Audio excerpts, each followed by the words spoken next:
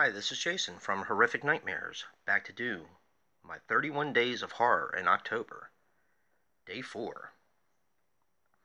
Today's going to be something a little bit different. This is, of course, my About Last Nightmare segment, which I do with my good friend Nick, the Last Shoegazer. Finally back to doing our regular About Last Nightmare, which is so much fun because I enjoy this so much. Last night, we watched The Garden. Now, The Garden is a 2006 movie, which runs approximately 92 minutes.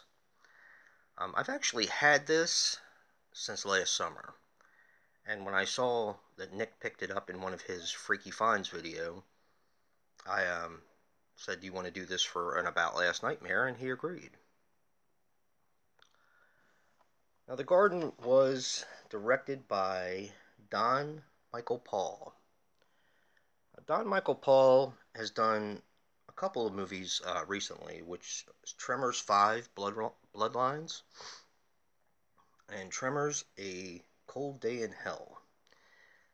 He was also an actor, and the two things I could pretty much pick out that he was in was Rolling Vengeance, which I've always wanted to see. I've heard great things about it. And he was also in The Island. He had a bit part in The Island with Ewan McGregor and Scarlett Johansson, which I really enjoyed. Fantastic science fiction film if you get a chance to see it. Now, the three main characters in The Garden are, of course, Lance Hendrickson, who plays Ben Zachary, who we know from Aliens, of course, Alien 3, Pumpkinhead, Abominable.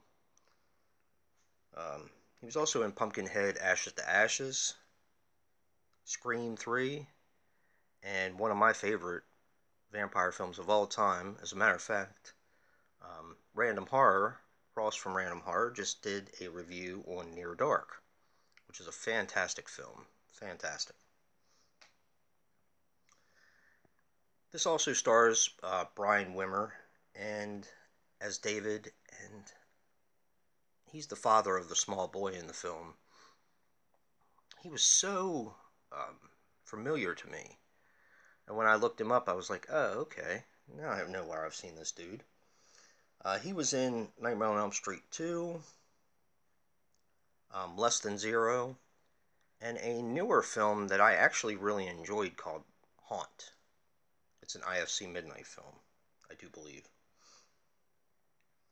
And finally, rounding out the last of our three main characters is a young boy named Sam, who is played by Adam Taylor Gordon.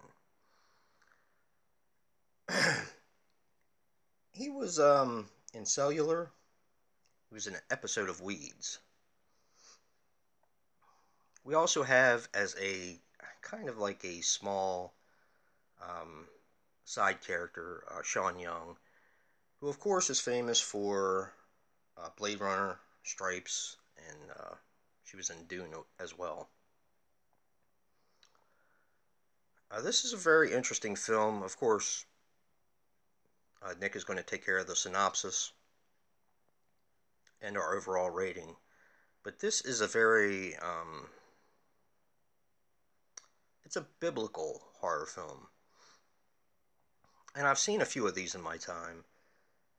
I have a few called, I think one's called The Visitation with Christina Ricci, which was kind of disappointing to me. I mean, it was okay. And there is another one with the guy who played in Terminator 2. I'm trying to think of his name. The kid.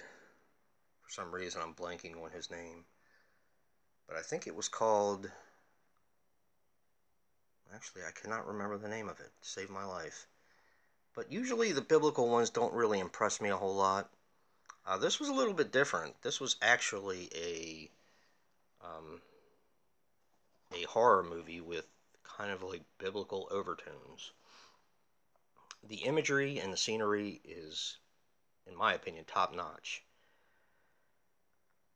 It has a lot of atmosphere, and of course the special effects are incredible in this one. So, um, you'll hear more about it, and I don't know exactly how Nick's gonna do the synopsis on this one without. Well, I guess it can be done without really spoiling the whole story, but it's a very interesting one. Nick and I both thought it was quite interesting. But definitely tune into About Last Nightmare Part 2, where Nick's going to, of course, take care of the synopsis and our overall rating on the film, which we were pretty much spot on this one. And that'll pretty much do it for my 31 Days of Horror in October, About Last Nightmare Part 1. Some of my other fellow YouTubers, of course, that are participating in the 31 Days of October are You and Your Horror Movies, Last Venom 76, Jen's Reviews from the Grave, Lisa Loves, Dave Maggot, Rusting Willpower, Random Horror, The Horror Man, Horror Fan 34, and Movie Review Time.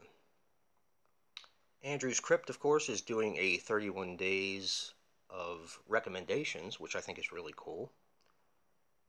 Retro Horror is doing a massive 31 days, which is the 100 movie challenge, which is really cool.